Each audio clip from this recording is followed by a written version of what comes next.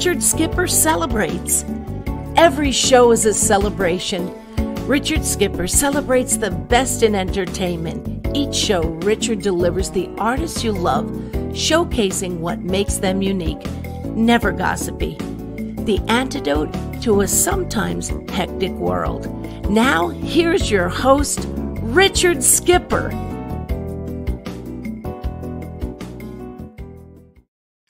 Happy Saturday, everyone, and welcome to the latest edition of Richard Skipper Celebrates. I'm very sorry for the delay, but we were having a little technical issues getting started tonight, but it's been worth the wait because we are going to be celebrating the one and only Mitch Douglas tonight. Anyone who knew Mitch Douglas knew that he was greater and had a life that was bigger than any of the literary projects that he celebrated. And tonight, thanks to my dear friend, Leonardo Rendon, who reached out to me a few months ago and asked if I would put this celebration together. I was thrilled that he asked me. And tonight we brought some of his greatest friends and some of his colleagues to celebrate this incredible life. So tonight we're going to celebrate Mitch Douglas and his greatest works and some of his greatest friends. So thank you for being here tonight. Thank you for your patience and enjoy the life and career of Mitch Douglas.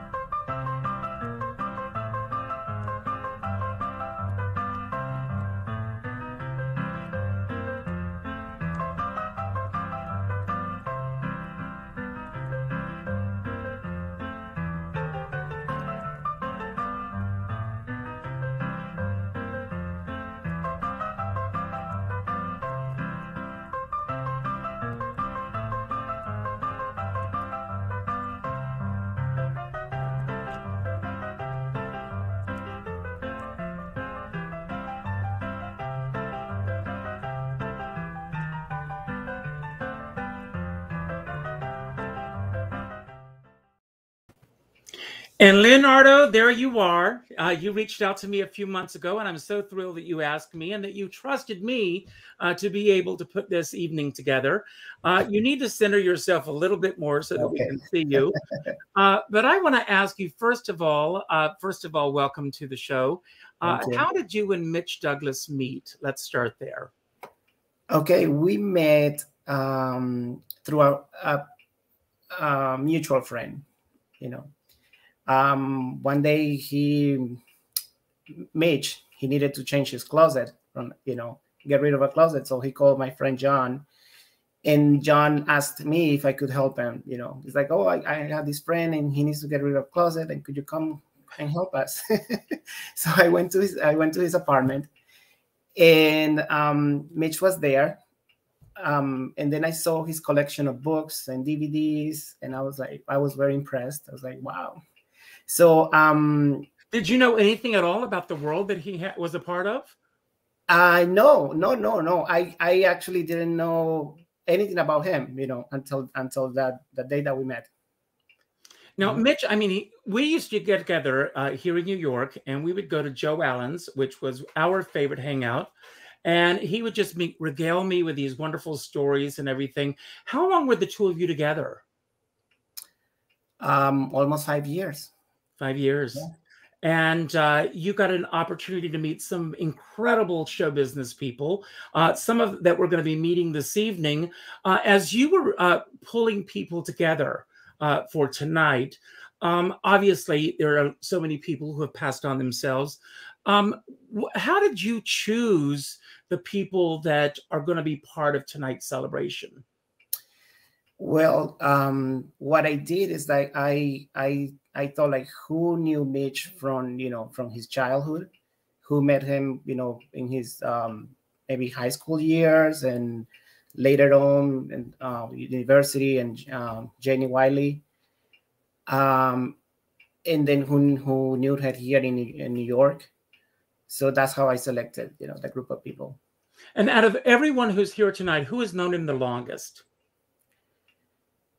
That would be his nephew. that would be Donald Jackson right here. Donald Jackson is here.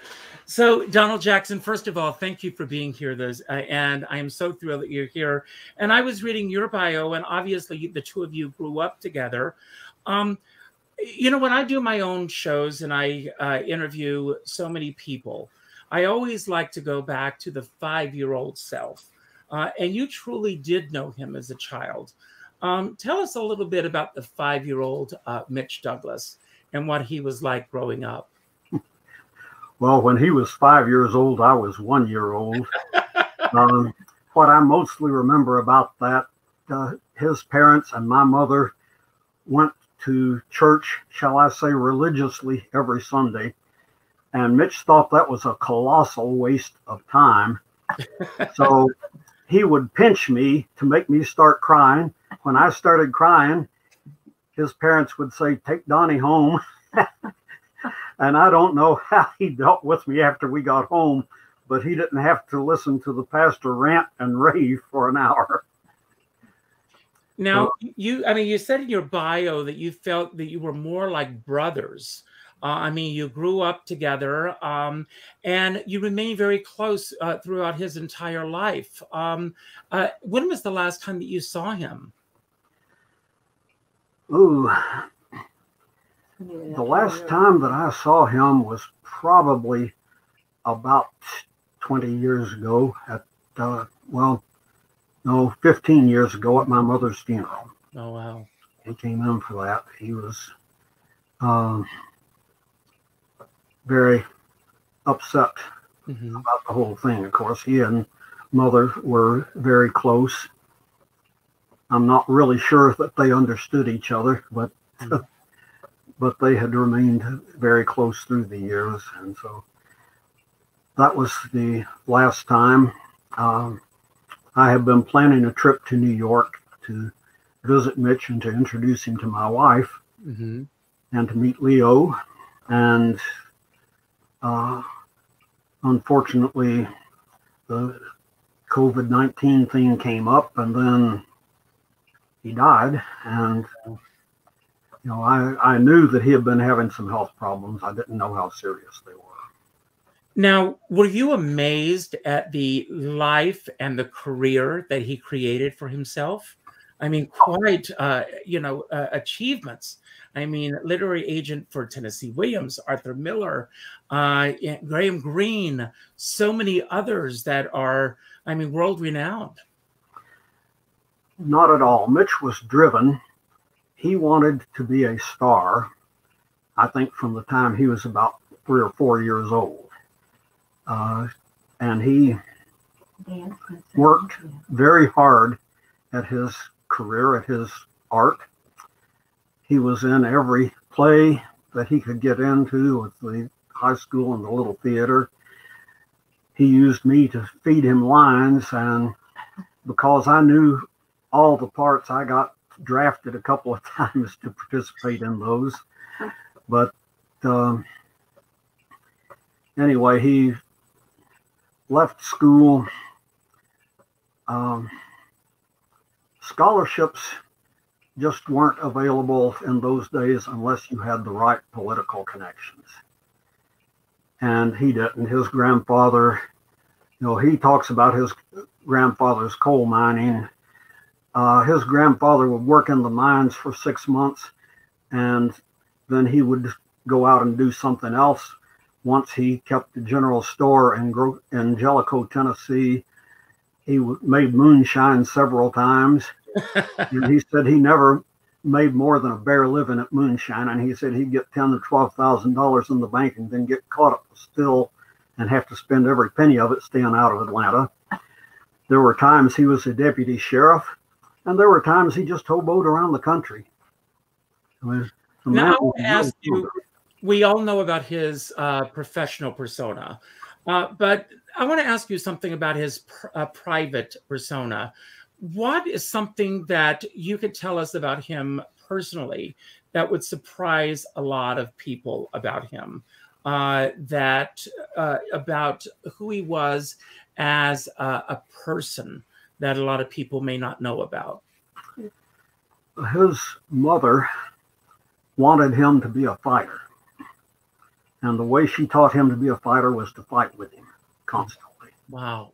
You know, she played the two of us off against each other to the point that I was surprised he didn't speak to me when he grew up. But when he was about 4 years old, my mother said that she came into a room and he and his mother had their fists balled up and were just going at each other. She said, I grabbed Mitch's fist to keep him from hitting his mother, and she turned on me. And at that point, she said, I knew that she wasn't trying to discipline him. She was trying to fight with him. And do you think that she was doing this in terms of trying to get him to face the world? Or what was her motivation in doing this with him? I think her motivation was that face the world's a good way to say it. She did not want him to be a person who could be pushed around. So her motives were really honorable, you would say. Yeah, her motives were the best. I question her methods, but her motives were the highest. Yeah. Well, we've got a few more people that we want to bring on. John DiOrio wanted to be here this evening. He had some technical issues being here, but he did send us a message, and I'm going to play this for just a moment. Hi, everyone. It's John DiOrio. I apologize for not being there live, but that's due to my own technical difficulties. Again, I'm very sorry, but here's a way for me to participate in some way. And I'm coming to you live from my movie memorabilia basement. It was a place that Mitch loved and was here very often. I just want to say a few words. Mitch was sometimes my literary agent, and he was wonderful to me on that score and did some great things for me. But when I think about him, I almost forget that he was an agent for me sometimes. Mostly he was a mentor, but even more than that, he was a friend. Mitch, from the day we met about a dozen years ago, was always there for me in every possible way in terms of just answering a question or bringing me a disc of something he copied for me. Mitch was always there, and I will never forget him for that, for the laughs, for someone to just share so much about the things we both loved. And so he's forever in my heart. And so in this small way, I'm glad I can be a part of it. Much love to him and all of us who loved him. You know, he's with us all forever. So thank you very much.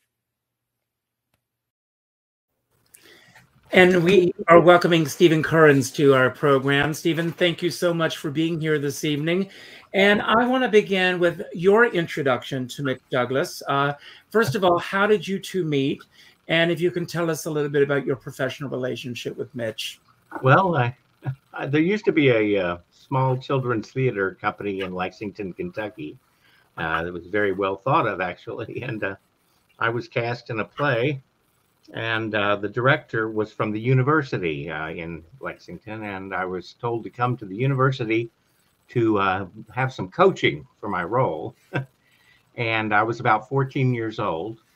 And I walked into the building, the Fine Arts building there, and the first person I ever met at the University of Kentucky was Mitch Douglas. And he was the box office treasurer at the theater there, the theater department at a nice theater there.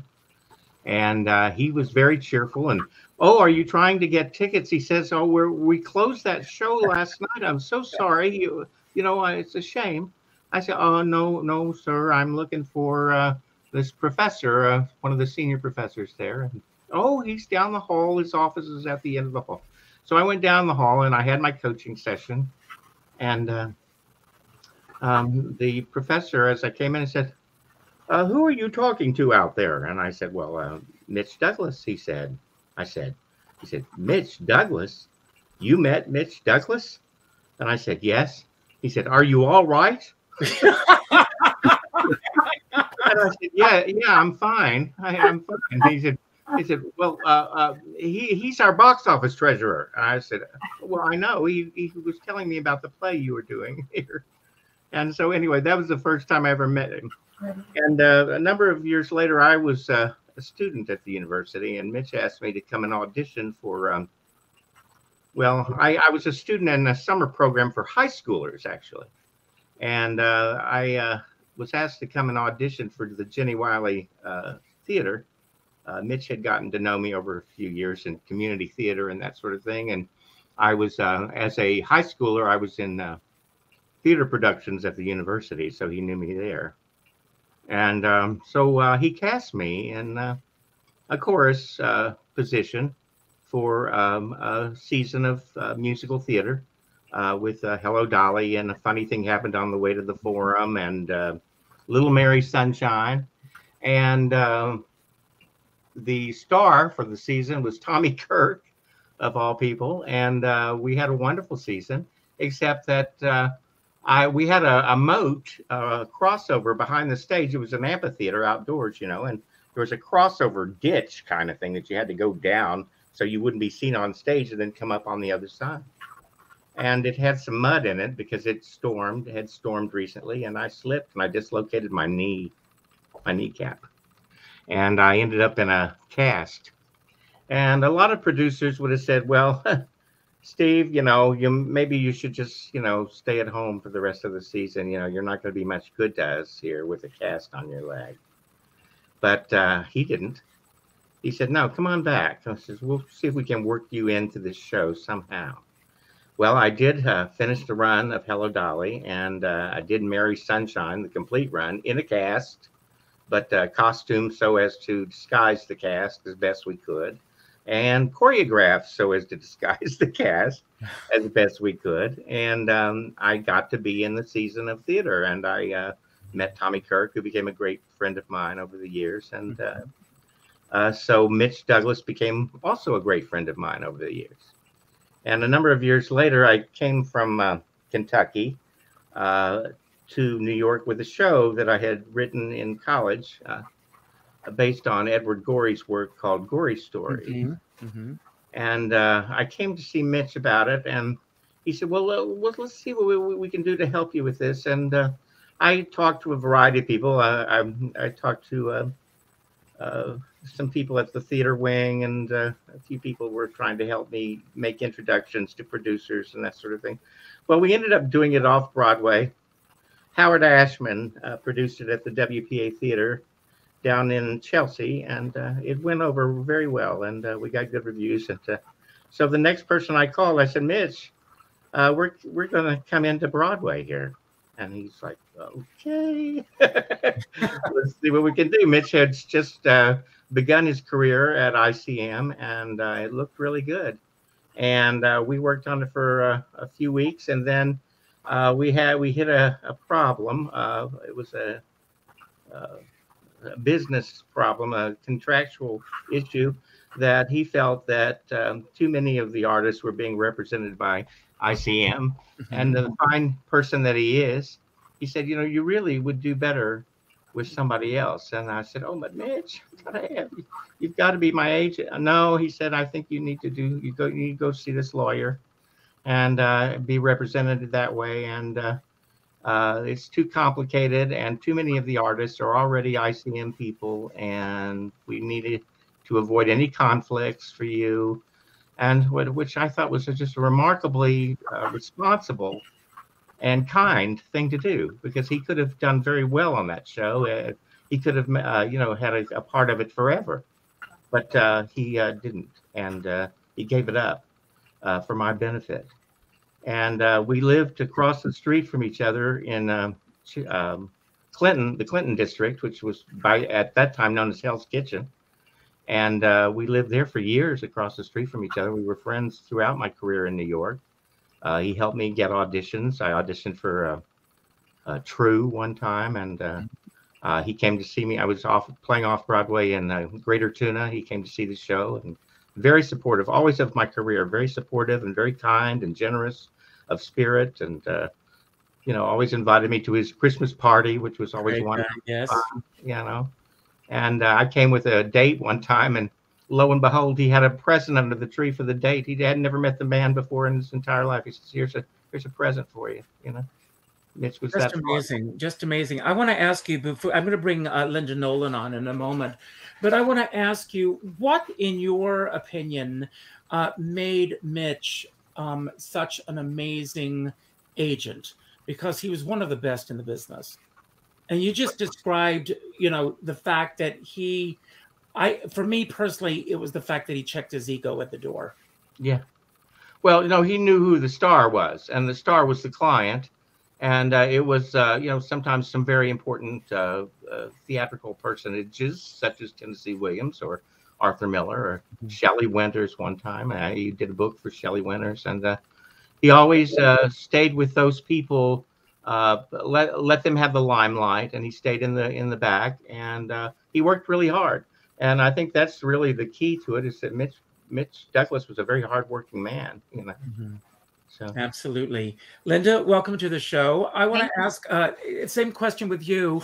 How did you and Mitch originally meet, and if you can talk about the evolution of your relationship? Well, I too was a student at the University of Kentucky, which means now that I have known Mitch for about 50 years. I must have been 18 or 19 when we met. I also was in the theater department, of course, was an actor. And he had this little office down the hall from the door to the green room. And, you know, I'm not really sure what his title and his function was. But he had an office. It was little, but he had an office, and he had the air of authority. And he was a mover and a shaker even then. And we just became friends. I don't know. We saw something in each other. And I would stop in his office just to chat practically every day for 10, 15 minutes. And he was always interested and always interesting, of course. And he was kind, and his interest in all things theater, of course, was absolutely was wonderful for me. And we also shared, you know, our upbringings and our things about our lives and where we were and what we wanted, and so.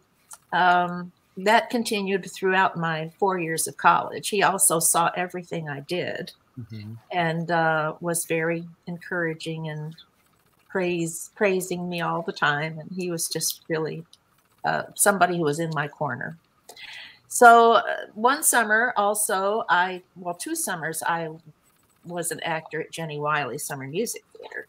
The second season, Mitch was, after great an imbroglio, thrust into the producer-director role. And he called me in and let me know that not only was I playing lead roles in the plays, but I had to be a costumer too. So that was a surprise, but that's just part of his wheeling and dealing. And I didn't hold it against him. He had a way of making everybody come together to give the best. Their best, and of course that's the whole nature of live theater. Absolutely. So, yeah. So over the years after that, he went on to New York and had this illustrious career, and I'd say there were about 10 years when we didn't communicate much. But then when I started going to New York a lot to visit, I looked him up, and we have stayed friends ever since. Mostly, it was when I would visit New York. One of my sadnesses, he never visited me here at my house in Kentucky, because I know he would have loved it. And I would go up to his apartment all the time, and on 44th Street, 45th Street. And would always meet him for lunch, meet him for dinner, and we would just basically talk about work, talk about private matters, and I'd hear all the dish about all his friends and all the wonderful things he was doing. He gave you dish about the business? Oh, my goodness. And about his personal relationships. Yes, of course, of course. But, oh, he was fun. He was just so wonderful. I want to ask you, before I bring Mary on, I want to ask you, what was the greatest life lesson that you learned from Mitch? Something that he imparted to you that you have carried through your entire life? Well, I'd say he was a wonderful example of indefatigable, I didn't say that right. You did. Well, he was just so energetic. He was just so after his goals. And so go-getter. And I just really respected that. But he was also a man at the same time. He was a good friend and a good person and a good example of a human being. Absolutely. I totally agree. And Mary Bishop, thank you for being here. And I want to ask you the same question. How did you and Mitch originally meet and the evolution of your relationship over the years? He was representing Henry Farrell, who was an author who wrote Whatever Happened to Baby Jane. Mm-hmm. And I was the executrix of Henry's estate. So I had heard about Mitch, but knew nothing about him. And Henry bequeathed some of the rights to his literary rights to Mitch. And so I was part of the handoff. And it started off really as a very, this is my job. I'm giving you the rights. Goodbye. But it never ended up goodbye. We were involved in, nothing's easy ever. Mm-hmm. And so in getting these rights, he had to finagle who owned them. And it was a back and forth, back and forth, back and forth. And it started out really just me doing my job.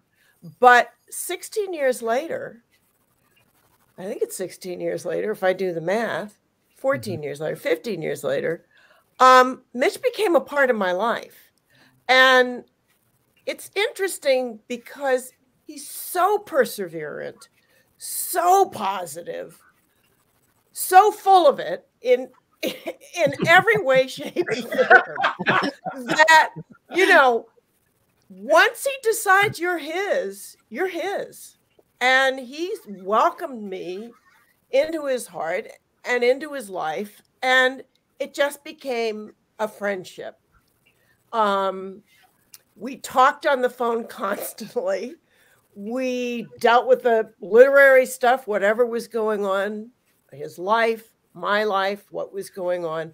And slowly but surely, a week didn't go by. Maybe 2-3 weeks wouldn't go by before I'd get a phone call. I live in LA. I came to New York. We met. Joe Allen's, of course. Yeah, of course. And, it was just this friendship. And I met Tom. Yeah. And, just before I knew it, I was sort of being carried along in this river called Mitch Douglas. Mm-hmm. And that's my experience of him. And tirelessly, on Whatever Happened to Baby Jane. And, where did all of that end up in the end? Or is this something that you can even talk about? Where it's ended up is he managed to, there's been a lot of interest in doing Baby Jane as a musical or as a straight play on Broadway. But the Aldridge family, the director Aldridge who directed the film, rights were tied up with that. And somehow, by hook and by crook, he was able to buy back the movie rights, at least in the United States. He was able to talk to Warner Brothers, who were always very evasive of, yes, we're here, no, we're not. And he was able to get all the rights back and no arguments about it. But it was a daily climb. And he never, ever gave up. I know. You know, that really was, so now, you know, it's with the pandemic, everything has been on hold. And I think his greatest wish would have been to see it get on stage in his lifetime. And so, you know, there's still interest, and hopefully after all the work he put in, something will come of it. Well, I certainly hope so. I want to bring Lawrence Loritz on. Lawrence and I have known each other for quite some time, and he's been on this program several times. Lawrence, he not only was your agent for a while, but you became very good friends as well. Same question, how did the two of you meet, and the evolution of your relationship over the years? Quite an interesting road as well. It was an intense relationship I had with Mitch. I related so much to what so many people had been saying about him. I auditioned for my third summer stock job as a teenager. And at that point, I was only 16 years old. I grew up in the Midwest near St. Louis, and I started in the children's chorus at the St. Louis Muni. But I heard about these auditions at the University of North Carolina, I think it was, and they auditioned for these summer stock companies in the South. And I got offered 3 contracts, and one was for the Jenny Wiley Summer Music Theater. And I wasn't going to take that contract, but Mitch was very persistent, as a lot of the guests have talked about. And I ended up going there. I had a marvelous summer. And Stephen, I also fell on that hill and slid halfway down on my butt. And I was in the outro drama, Jenny Wiley. And I was an Indian, so I had a little loincloth on. And when I say I slid down on my butt, I slid down on my butt. My butt was just full of dirt, but I got up and I finished walking down and I did the show, as we all did back then. So anyway, that's how I met Mitch. And then I came to New York, and I went to the School of American Ballet, which is the training school for the New York City Ballet. And I had a wonderful ballet career. And at City Ballet, I met Jerome Robbins, who was doing his last revival that he directed of Fiddler on the Roof on Broadway in 1981. And he hired me to do that. And I did the National Company, and I ended up in Los Angeles, and I stayed there for a year. When I came back, and I had a pass to some gym. And I'm standing there in my underwear, getting dressed, and some guy says to me, "Larry Loritz, you're a Greek god now." And I turn around, it was Mitch Douglas. I was like, oh, God. Yeah, it's Mitch. So, as one of you just said, that once he claims you, that's it. Mm-hmm. So he says, "You're one of my kids, Jenny Wiley, and you're always going to be my best friend now, and blah, blah, blah. And can you come by the office and see me? I'm an agent now." He was very excited about it. So I went to his office at ICM, and he worked with me as an agent. A few years after that, I was the choreographer and guest artist for the Los Angeles Music Center Opera. Produced, the artistic director was Placido Domingo. And there's some contractual problems, and Mitch really beat them over the head. Get them everything, you know, my own individual curtain call afterwards, and a nice dressing room. And he was a very good agent. He was also the writer's agent for a musical that I produced off Broadway that ran for a year. You can see the poster behind me. Yeah, It's a musical.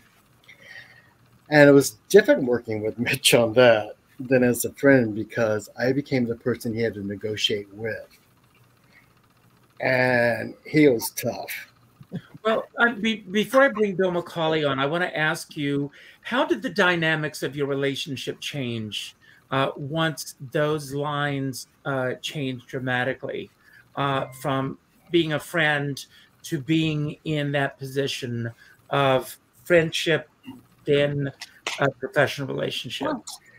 During we did a workshop first, and then 9/11 happened, so it kind of took 2 years to get it up off Broadway. It changed, but then when that was over with, we went back to being just friends again. But like your other guests have said, you know, he'd always invite me over to his apartment and out to dinner, to Joe Allen's. He would give me gifts at Christmas and birthdays. He was very generous. Yes. And full of gossip. Yes.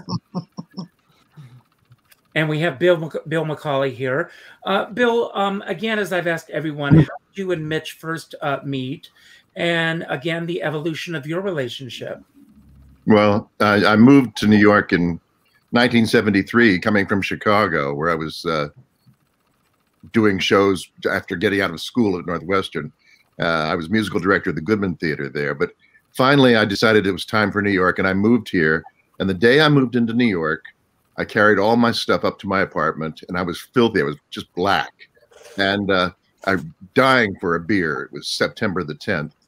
And so I went downstairs and ducked into the first little restaurant I saw, the restaurant and bar, which was Great Aunt Fanny's. It was one of the biggest theatrical hangouts in the city. And the bar was full of theater people, all discussing all the shows, all the opening nights, all the movies they'd seen.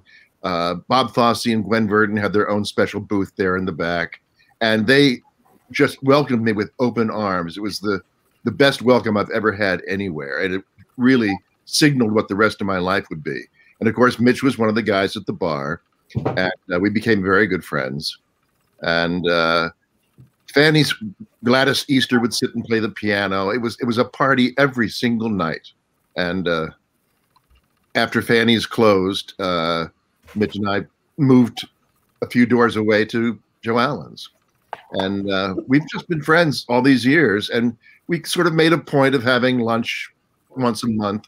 But no one that I know really supported theater as the way Mitch did. He went to every show. Whether if he knew you, he would be at every single show you did. That's but true. It didn't matter if he knew you or not. He wanted to meet the people in the shows that he loved, and he supported theater in general.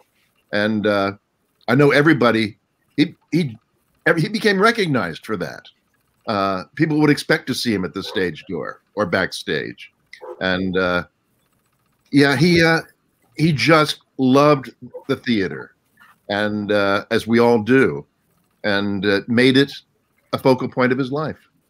Well, Bill, what do you think it was about him that made him such a unique agent? I mean, in this business, you and I both know that agents are sometimes given a very bad rep. Yes, and you know, and in some circles, he may have that reputation too. But depending on who you talk to. But what made him a great agent? He was a fantastic bullshit artist.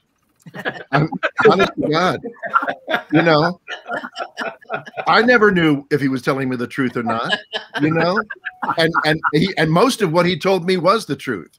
But when he'd get into a negotiation, all bets were off. He would tell people anything he thought they'd want to hear if it would move the deal along, and he was very, very good at that. Well, Leonardo, I'm going to ask you. I mean, you know him. I mean, you know him in his private moments better than anybody.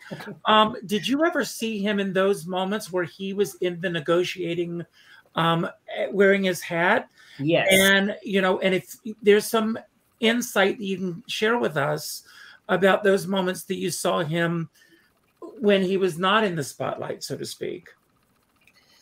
Okay, yes, I witnessed a few times while he was negotiating over the phone. He worked so hard. You know, he wake up early in the morning. He check his emails. He make sure he replied to everyone. And sometimes he will call me and say, Leo, I need you to sit next to me. I need you to listen to this conversation and just pay attention. And that's what I did. Did he want you there as a witness? He wanted me as a witness, and also he wanted me to learn. He said, I want you to listen to this because one day it's going to come handy to you. And what about you, Donald? I mean, what business acumen did you learn from Mitch Douglas? I mean, obviously, he was a brilliant businessman. Well, as Bill said, he was a wonderful bullshit artist. But when it came down to the contract, you get everything on the paper and you do what the paper says. Okay. And once you make a deal, you've made a deal. You don't go back on it. And Stephen, as far as your working relationship was with Mitch, was there ever an issue where you saw him, where his back was really against the wall, and you saw how he maneuvered his way out of a situation that you could share with us? I've seen him upset. I've seen him very upset with certain people. I don't know if I should name anybody. No, don't. No. No. But but you know, he always gave them the benefit of the doubt, and he would say sometimes he would say some angry things, and then he would say, "Oh, but you know, I really like him, or I really like her, and she's such a great actress, or he's such a great artist, you know, whatever, you know." He was not a petty person at all. He was a very, very magnanimous person, and he cared a lot about art and about the theater and about the films, music, musical theater. I mean, to me, he was one of the best musical theater educators that I ever met. Yes. I mean, he knew more about New York theater and especially musicals than anybody I ever knew. And I lived in New York for 20 years. And he was one of the best, most knowledgeable people I ever ran across. And he was very kind. He was very generous, and he didn't hold a grudge. He really did. He didn't hold grudges. He didn't believe in that. No, he didn't. It was like do business, and you know, if you get mad, then okay, but go have a drink later, you know, with that person if necessary. You know, get over it. You know? Now, Linda, you mentioned that there was a 10-year gap where the two of you didn't see each other. And when there's someone in your life and there's that kind of love and that kind of bond, I'm sure that those 10 years melt away like that. Oh, of course. No doubt. Yeah. So when the two of you saw each other again after that 10-year absence, what was that like for the two of you again after such a long time? Oh, well, we were thrilled to see each other again and thrilled to be together again. And that's understood. But I also wanted to say something. I ended up owning a manufacturing company. And I came to Mitch for advice on contracts for foreign distributors. And he had no qualms in trying to advise me on what to get in that contract. And that's fairly recently. And so I appreciate that acumen as well. I'd like to change the subject for just a second and ask everybody if you know why Mitch refused to see Hamilton. I told him over and over it was one of the best things I'd ever seen in my life, and he just said, "I have no desire to see that." He hated rap music. Oh, Mitch and I were in agreement on that. Oh, I cannot abide hip hop. Everybody's trying to push me to see Hamilton. Oh, they bought me the CDs, and it's 2 CDs, and I can only get through the first half of the first one. Okay. I consider hip hop and rap music as very bad Gilbert and Sullivan without the Sullivan. That's great. So, well, Mary, there's other kind of music besides that. When whatever happened to Baby Jane is eventually done, it will not be done as a hip hop musical, will it? I'm betting money no. Mary, I want to ask you, I mean, obviously in this business, I mean, it's an incredible thing when a working relationship becomes a friendly relationship and those lines become blurred. When did that relationship become a friendly relationship between the two of you? And was it over dinners at Joe Allen's? Mary. Yes, Mary. Oh, I'm sorry. Oh. You know what? I was always on. Oh, I'm sorry. This was the first long distance love affair I have ever had. Truthfully, we met in the flesh once. All the rest of it was carried on remotely via telephone, emails, but talking on the phone, conversations, yakking. That was it. And he had no filters. He had not an unexpressed thought. And it was, I never pulled any punches about who I was or what I did or who he was. And it was just this it's like walking into somebody going, "Hi, you don't know me.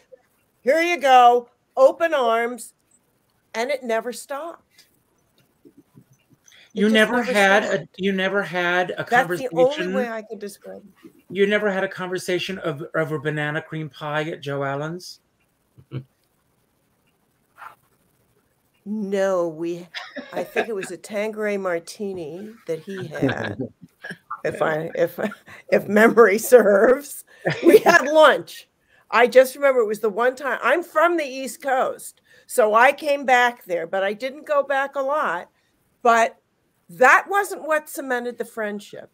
It's looking back now going, I can't believe this many years has flown by on something that started out as just, I'm doing my legal duty, passing this on to you.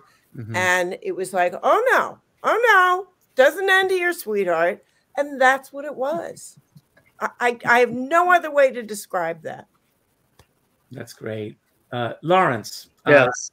And I miss him. Yes. He was such a force of nature. Yeah. Lawrence, again, negotiating on boobs. And that's interesting to say that anyway. But the musical. The musical, yes. But I'm sure, I mean, getting through some difficult times, and there were some, and getting around, the time of 9/11 and dealing with a lot of rocky patches through that show. What was the cement that kept you going, the two of you, through this and everything? Well, we both wanted it to happen. And for people who don't know, it was based on the songs of Ruth Wallace, who wrote party songs in the 50s and 60s. And about half of them, maybe 3/4 of them, were sexually suggestive. And it was really wild for the 50s. When you listen to them today, they're so innocent. Like Davy's Dinghy was one of her wild songs. He's got the cutest little dinghy in the Navy. So funny. So we did this whole show around her songs. And Ruth called him at ICM. And she says, I'm a little old grandmother living in Connecticut. You don't know who I am, but my name is Ruth Wallace. And Mitch sang back the entire Davy's Dinghy song to her because he collected her records as a little kid in Kentucky. And she was shocked. So he was really emotionally attached to this project and he really wanted it to happen. So despite our relationship of having to negotiate with each other, which was a difficult period of time, we both had the common goal. I do want to tell you one really funny story about Mitch Dundy. Oh, yeah. This apartment that I live in right now was an apartment that one of his ex-boyfriends lived in, Ray. People who knew Mitch for a long time will remember Ray. Anyway, he was moving out of this apartment, and I was just moving back from California, and I needed an apartment, and he suggested this, and I'm still here, although I would like to move. But the funny story is that in that period of time when I didn't have an apartment for 2 years, I came back to do a project for Alexander Cohen, the Broadway producer. These 2 children musicals I choreographed, and I performed in one also. So I called up Mitch and I said, I'm doing this project. I have no place to stay. He says, well, come stay with me. And I said, well, I was just going to ask you. So I stayed at his apartment, and I've always been intuitive. And during the night, I swear to you, I was sleeping in that little bedroom, the people who know that old walk-through apartment, where all the records were. He had the biggest record collection. And as I was going to sleep, I saw the spirit of Tennessee Williams standing there after he had died.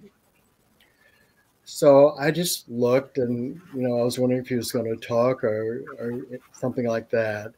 And he just gave me the most beautiful smile. So I didn't know if I should tell Mitch or whatever. So the next day we're talking, and I said, Mitch, I want to tell you, what I saw in your apartment last night. He said, so tell me. And I said, well, Tennessee Williams appeared to me, and he gave me the most beautiful smile. And he was just staring at me. And I said, I just had the feeling that now that Tennessee Williams is on the other side of life, that he wants, to be friends and make up and not to have any more hard feelings between the 2 of you. And Mitch didn't say a word. I said, I know you probably don't believe in such things. He says, oh, no, I believe you saw Tennessee Williams. I just don't believe he was smiling.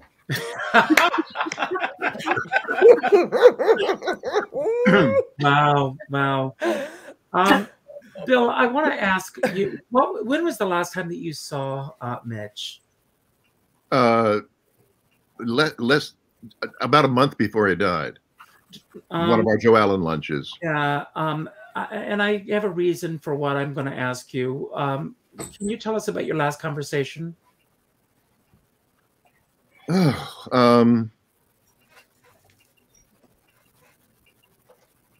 was the same as all our other conversations. We discussed our friends, the theater season. I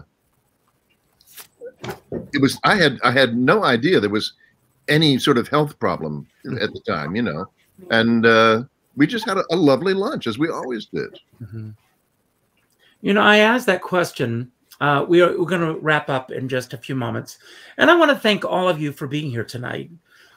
Mitch, for those of us who were lucky enough to know him, Mitch, I live in Rockland County, and Mitch and Tom as well, they would call me at the last minute and say, we're going to be at Joe Allen's this afternoon. Come and join us for lunch. And I would get on the bus, go into the city, and have lunch and hear these incredible stories and hear the latest stories about what was happening with whatever happened to Baby Jane, hoping that it was getting closer to Broadway. That was always the hope. And the frustration that he was going through, Mary, I lived vicariously through those frustrations. He wanted it so much to get here, and I heard those stories, and I asked that question, Bill, because I end all of my shows by telling everyone to go out and do something nice for somebody else without expecting anything in return. I always ask everybody to pick up the phone and call your friends that mean so much to you, because you never know when you're not going to be able to have that opportunity again. And I say this not in a morbid way, but because all of us don't know when that opportunity is not going to be there anymore. I always say at the end of all my shows, and if you don't believe me, go back and look at some of them, to go to your Facebook friends list. Like today, go to the 6th name on your Facebook friends list and reach out with a phone call. Not an email message, not a text message, not a private message, but a phone call. And let that person know what they mean to you. Because as a dear friend of mine, David Friedman, always says, we're all in this together, but we're not in the same boat. And I always say, but if you're going to be out in a boat, make sure you bring a skipper along.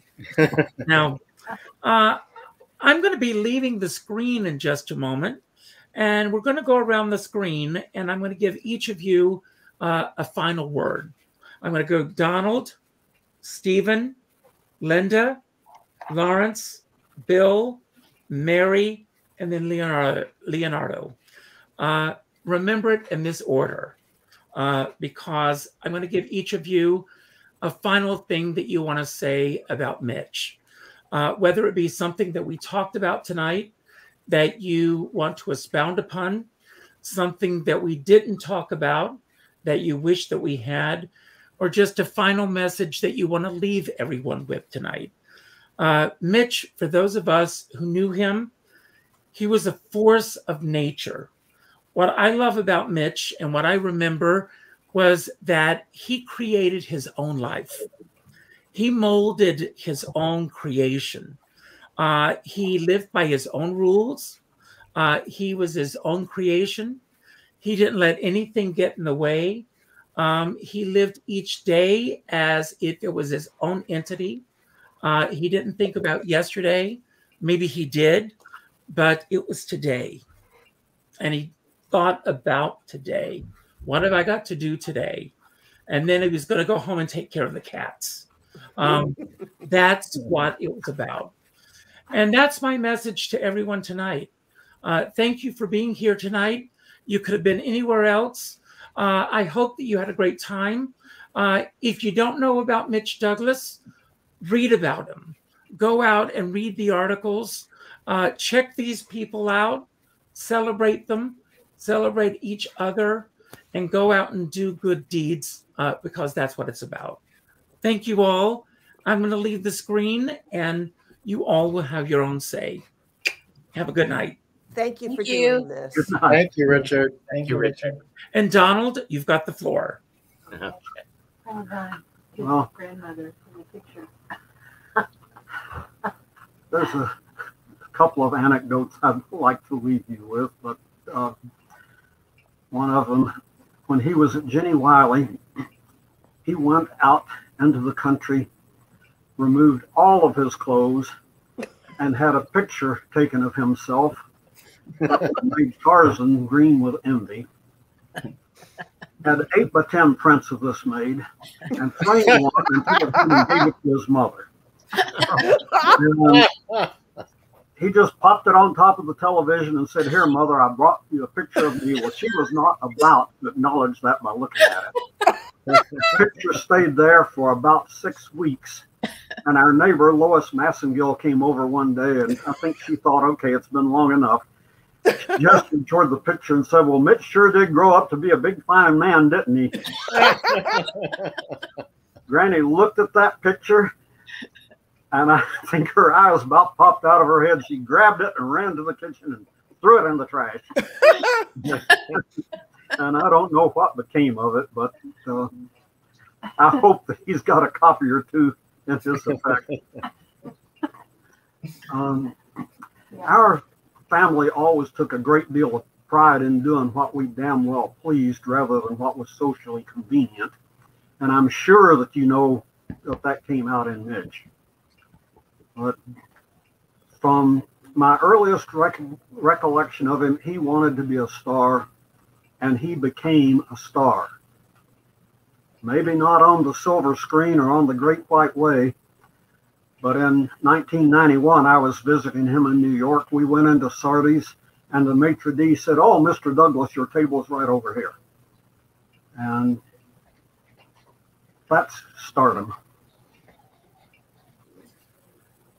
Okay, who's next? Stephen?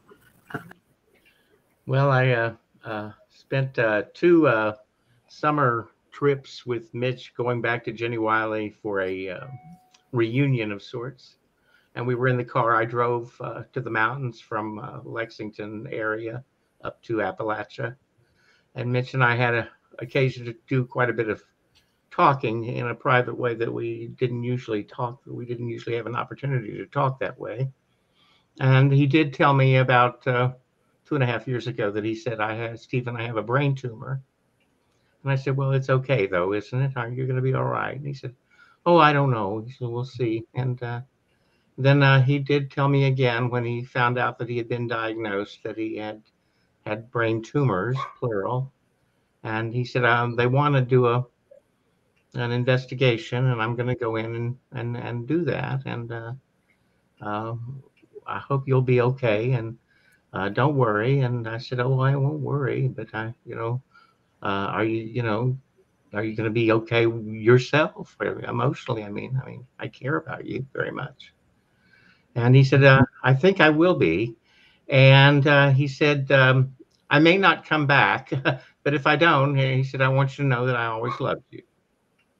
And I said, well, I always loved you too.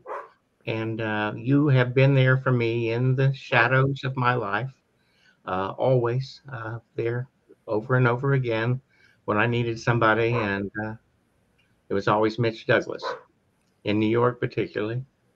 And I said, I want to tell you one thing, Mitch, that I think you're very brave, to be able to handle this the way you are, and that you know that you're going into the hospital and you may not return. But I said, you're one of the bravest people I've ever seen, really. And we said we loved each other. And we had an occasion again when he was probably not able to talk, I don't think, but he heard me, I believe. And I spoke to him over the telephone, and we again said goodbye to one another. So I think that he was a very courageous man. You would think that he might not have been really, because he loved life so much that he wouldn't want to say goodbye to life. But he seemed like he was okay with that too. He accepted that too. And I think he was a very courageous man. And the outrageous language or behavior or mannerisms or whatever that he sometimes indulged in were, a young man who wanted to be loved, and who grew up to be an old man who wanted to be loved. And we did love him very much. That's beautiful, Steve. Well, I'm sorry Mitch did not confide in me that he was ill. And the first I heard of it was when Leo called me when Mitch was in his final days. But we did say we loved each other. I'd like to say just a moment about Tom Gates. Leo, it was very generous of you to remember Tom in your writing about Mitch.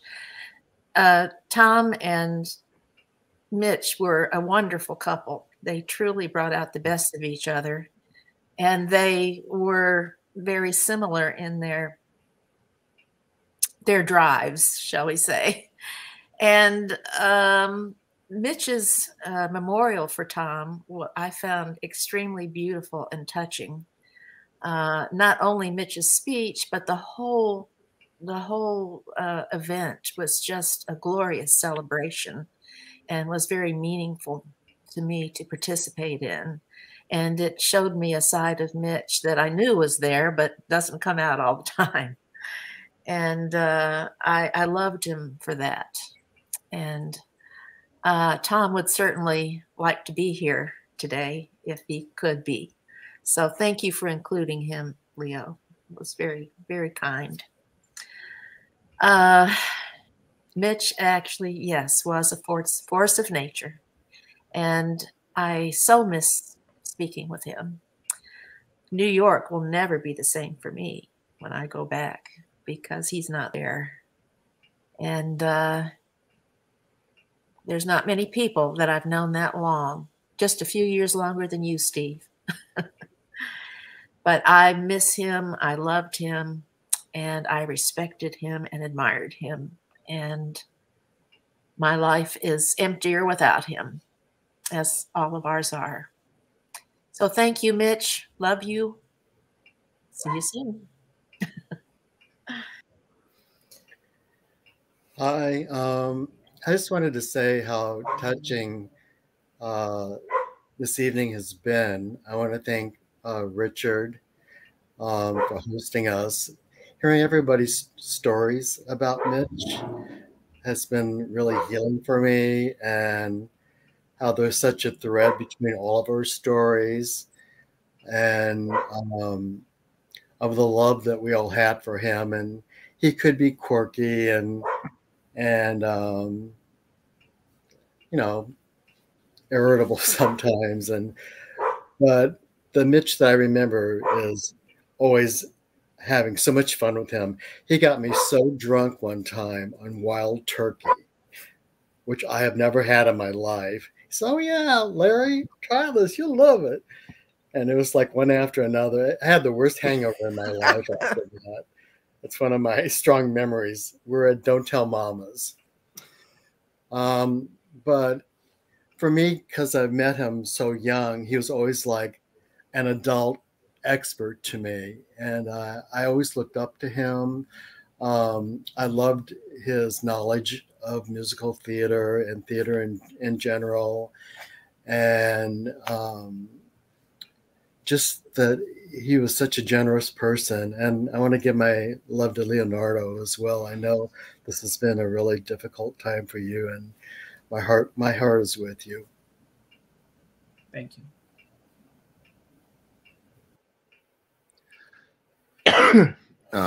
Well, as we've all said, Mitch loved the theater more than anything.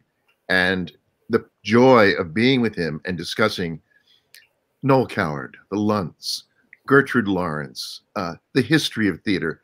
The reason we have the theater we have now is because of all those people and all those performances we saw then, or didn't even see, but were told about by folks older than us. And now another one of those chunks of history is gone with Mitch.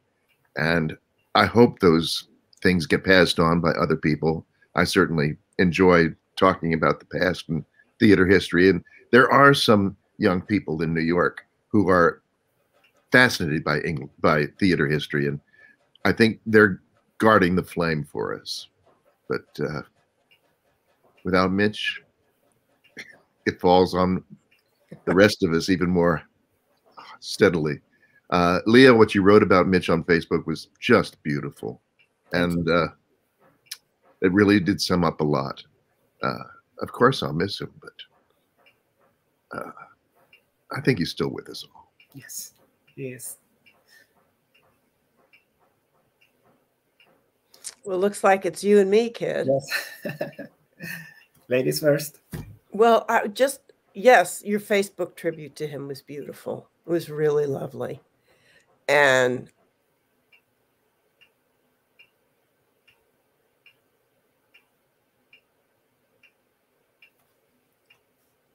Mary? Okay, Mitch, I just want to say thank you so much for opening your heart to me, for letting me be part of your life. You meant so much for me. I'm not, oh, you're back. I'm sorry. I just came off. Were you talking? Yes. Go. Yeah.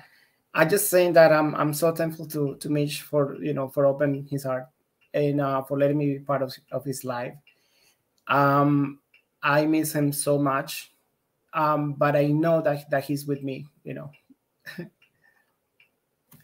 Go ahead, Mary. Well, all I really wanted to say was I really learned from him.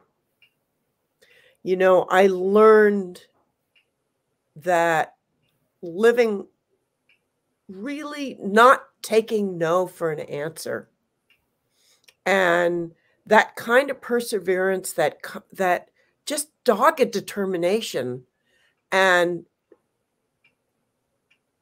this full knowledge that it was going to happen. I mean, he never stopped pushing his shoulder against a rock to get it to go up a hill. He never stopped. And I learned something from him about that. I just learned the incredible strength, and I always, every time I think about, oh, I can't do this, oh, I can't go on, oh, whatever it is, I remember that. That's the legacy. And I think when Henry died, and, you know, I take my dog to Will Rogers.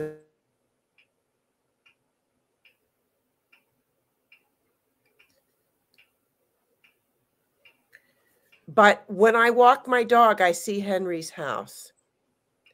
And not a day goes by that I haven't said, hey, Henry, I know that you engineered me and Mitch meeting.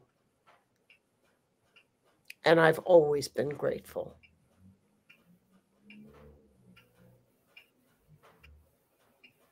Thank you. And Thank I'm you. also glad that you and I know each other. Thank you, Mary. I'm glad to.